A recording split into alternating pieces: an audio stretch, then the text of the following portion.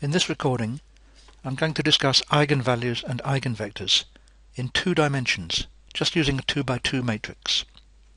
It's not my intention to actually calculate any eigenvalues or eigenvectors here, but rather I want to give some understanding of what is meant by these terms, and a geometric picture of what is happening when we use eigenvalues and eigenvectors. To begin with, though, a little revision. First of all, on column vectors. Recall that 2 by 1 means 2 rows and 1 column. I've written a vector v. I've used bold type for vectors, so v is bold, and so are I and j.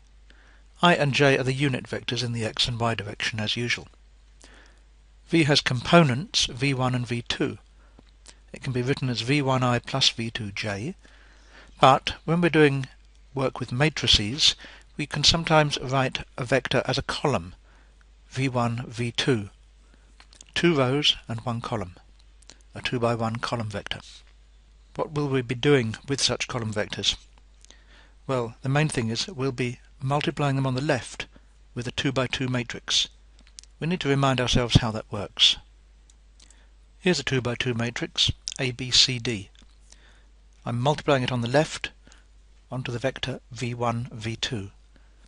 Recall that we take the row AB and multiply it by the column v1, v2 and make the sum AV1 plus BV2. That goes in the first place on the right, at the top of the column. At the bottom of the column on the right, we do the same thing but using C and D instead of A and B. So CV1 plus DV2. It's important that you understand this procedure and can do it fluently. I'm now going to choose some actual numbers for my ABCD so that I've got a specific 2 by 2 matrix. I'm going to look at what it does to 4 different column vectors. Here we go. I've chosen a matrix -4, 2, -7, 5.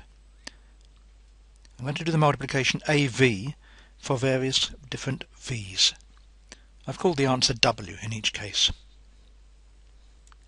Let's start with V equals 1, 0. I set up the multiplication for W. It's A times V. With 1, 0, that's going to be fairly easy. We just get for the top entry -4 times 1 plus 2 times 0. That just makes -4. In a similar way, the lower entry will be -7. Just try and remember those 2 vectors for the moment. 1, 0 and -4, -7. I'm going to draw a picture of them both on the next page. Remember that the top entry in the column is the component of I, and the bottom entry is the component for j.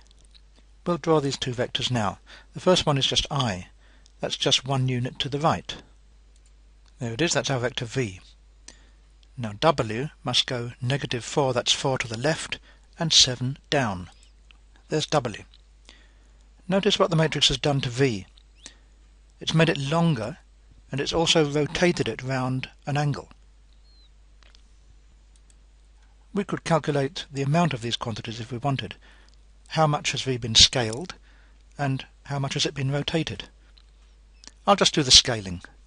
It's a matter of calculating the lengths. Clearly the length of V, well, we can see it, it's just 1.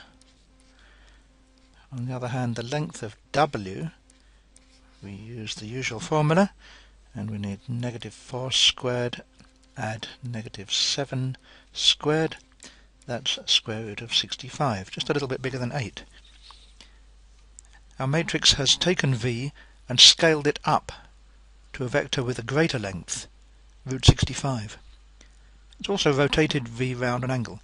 We could calculate that angle if we wanted, but I don't want to do that here, it takes too much time. Generally speaking, that is more or less always what 2 by 2 matrices do to a 2 by 1 column vector. They tend to change the length and to rotate it. Let's see another example. This time I'll do it a bit quicker. This time I've taken V to be the vector 1, 2. We multiply it on the left by the same matrix. I'm still using that same matrix A. I'll do the matrix multiplication now. You can check it if you like. The answer is 0, 3. Let's do a little sketch of this as well. Again, I'll do it a bit quicker than last time because we've done it once. The vector v points 1 unit to the right and 2 units up. That's I plus 2j, if you like. Its length is root 5. The matrix rotates it and it becomes the vector w, which just goes along the x-axis in the I direction, 3 units. Its length is 3. Once again, there has been a scaling from length root 5 up to length 3, and a rotation, again by an angle that we could calculate if we wanted. Now I want to look at 2 more cases, but these are a bit special, and this is where we will discover the meaning of the word eigenvalue and eigenvector. This time I've chosen v to be the vector 2, 7. I'm going to multiply it by a again and look at what happens. I'll write the answer down straight away. The answer is 621. It doesn't look special until we realise that we could factorise out a 3 to the front. Let's do that. Pulling out a 3 gives us back the same vector we started with, 2, 7. A has taken that vector and scaled it up by a factor of 3, but it hasn't rotated it. It's kept the same direction. Let's do a picture again. There's v, 2i plus 7j. And now we can put on w. But it's just 3v. So it's got the same direction, but it's just longer by a factor of 3. In this sense, v is a rather special vector as far as the matrix A is concerned. It gets scaled by A, but not rotated. In many applications, in science, engineering, even economics, vectors that do this have some importance. For that reason, we've come to give them a name. They're called eigenvectors of the matrix A. Notice how I pronounce that. Eigen is a German-stemmed word. The EI is pronounced I. In German, eigen has to do with ownership. So in a sense, this is a vector owned specially by the matrix A. It's the matrix's own vector, an eigenvector. The number 3 is the multiple. That's called the eigenvalue. So we say that 3 is the eigenvalue associated with the eigenvector 2, 7. Let's write that down. We say that A has an eigenvector 2, 7 with associated eigenvalue 3. That's telling us that A times 2, 7 is the same as 3 times 2, 7. There's no rotation. Now notice that I've said an eigenvector, not the eigenvector, because actually A has a second eigenvector. I'll show you which one that is on the next page. Here it is. The other eigenvector is just 1, 1, or if you prefer, I plus j. When we act with A on this vector, we get negative 2, negative 2. If we factor out negative 2, then we see that W is negative 2 times the original V, negative 2 times 1, 1. Let's quickly draw a picture of this. There's V in the direction 1, 1, and there is W, twice the length, and note this time not the same direction as V, but the opposite direction.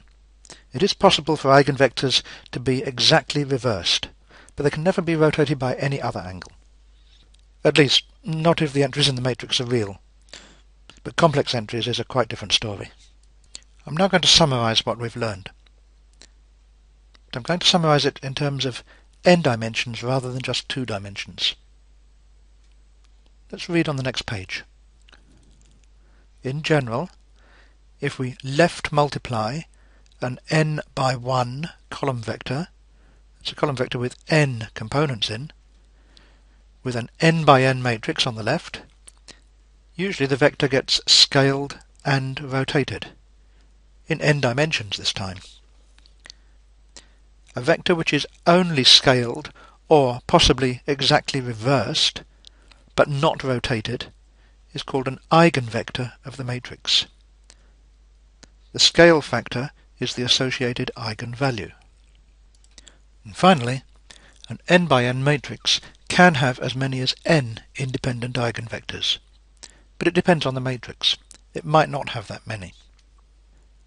In separate recordings, we will examine how to find the eigenvectors and eigenvalues of a given matrix. We'll do that for 2 by 2 and 3 by 3 matrices, probably. In this recording I told you the eigenvalues and eigenvectors, but we don't necessarily know them in advance. We need a way of calculating them. That concludes my presentation here.